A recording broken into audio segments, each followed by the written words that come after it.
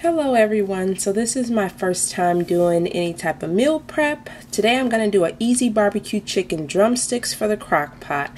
Sorry about the lighting and just the way that I'm shooting it. I have a very small kitchen and I'm trying to work with what I have. So here we go. So the first thing I do is I wash the chicken, of course, place it in the empty Crockpot. And then I'm just grabbing my seasonings and I'm going to go ahead and go with Mrs. Dash onion and herb seasoning. We use that a lot on a lot of our meals. The kids seem to like it. So I'm going to add this McCormick garlic powder as well. Just a little bit, seasoned to taste for your family. And then I'm going to add some Mrs. Dash Italian herb. And I didn't use too much of that, just a little something. Felt like the chicken needed a little extra, so sprinkle a little bit of that in there. And then I like to get a thin slice of onion and just take those and toss them in just to add a little flavor as well to the chicken. So I'm just placing those in there. And you don't have to do that step, or you could put fresh garlic or whatever your seasonings you like, and then go ahead and stir it on up to mix all the seasonings and stuff around. And then I'll go and just get a cup of water, however much water that you want. So that's about the amount that I'm going to place in there. And this will help also dilute the barbecue sauce that I add later.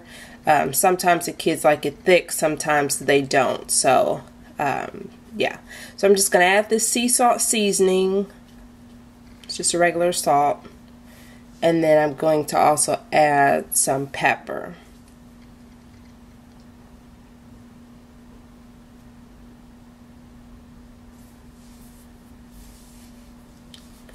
And once I've got all that in, that's it. Quick, simple, and easy. Place the lid on there.